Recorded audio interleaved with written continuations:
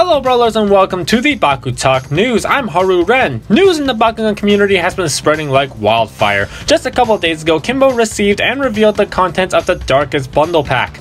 Now he has confirmed the contents in the Darkus Bundle, and I remember someone put it in the spoiler chat of the wiki Discord, and Toolbox recorded the info down, but I didn't know if it was the real thing. But now we got a look of what is truly inside, and I do recommend going to Kimbo's video about it. Kimbo also showed off what is the Darkus deck box, and it is fabulous! Some of the cards of note though that's been reprinted is Magnus Ultimate Rival, which does me no good because I already got my playset. Also, Nova Burst is a card that's been rarely seen even with Age of Orlis out. Somehow barely anyone was able to pull it. Lightning from Age of Orlis also got reprinted too, but he didn't get the correction treatment of being called a Baku hero, and instead he's just a normal hero. And also he doesn't have the faction logo printed on his text box, which is weird and could be considered a misprint.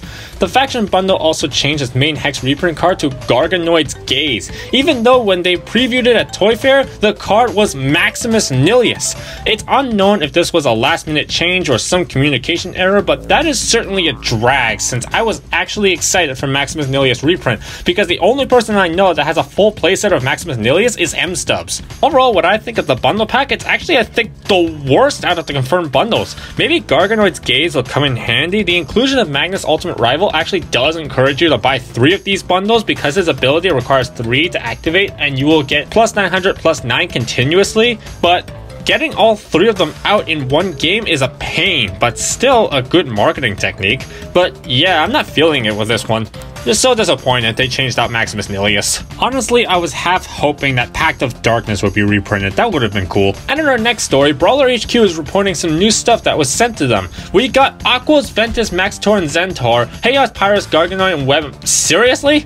A Pyrus Darkus version, Chaos, Nilius, and Enoch Ultra? Okay, really? That one I actually love. Chaos, Aurelus, Trox, and Nobilius Ultra, and on Aquos and Aurelus version, and Pyrus Darkus version of Ventus Knights Fusion, Syndius, and Scorpius.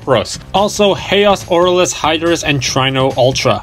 I actually really like these designs, but Maxtor and Zentor's fusion is a bit much, and the thought of Garganoid and Weapons fusion is kind of scaring me a little bit.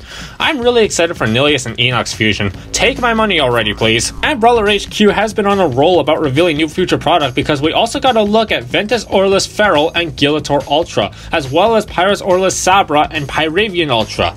Not to mention Darkus Aurelus Pegatrix and Goreen Ultra. These are actually really awesome and exciting with some insane stats. The Shields of Astroya Toy Wave are likely going to be some of the finest toy designs we've ever seen, and I can't wait for them to release, although we don't know how much it'll cost to get Pegatrix and Goreen to fuse.